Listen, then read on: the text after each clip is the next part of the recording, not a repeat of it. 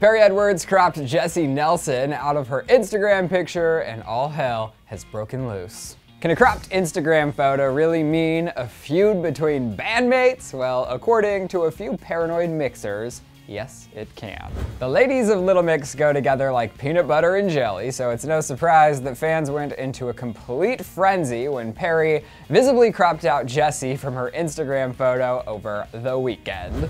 The singer shared a picture of herself with her girls on the orange carpet at the Kids' Choice Awards, and it is so obvious that Jesy was cropped from the post. But before all of you start jumping to conclusions and pointing fingers, Perrie had a really good reason for leaving her friend and bandmate out of the photo. In the caption of the picture, Perrie thanked everyone for voting for Little Mix at the KCAs and then said, quote, "Jesy is cropped out of the picture because she doesn't like any of the photos." I mean, that seems like a pretty good explanation. Besides, if you're out with your squad and you take some pictures, but one person doesn't really like how they look in the photo, what are you gonna do?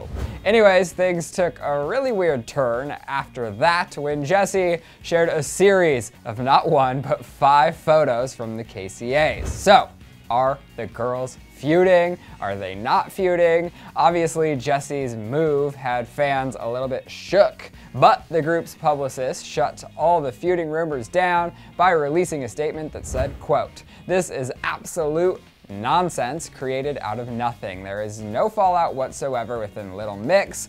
We now sadly live in a world where stories are fabricated from Instagram photo posts."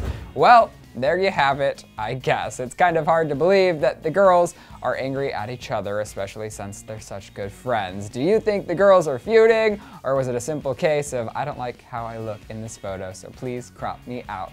Let me hear your thoughts in the comment section below, and when you're done with that, you can click right over here to find out why Camila has anxiety. Well, join the rest of the world, girl. Do not forget to subscribe to our channel. Thanks for hanging here with me on Clevver News. I'm Ryland Adams, and I'll see you soon.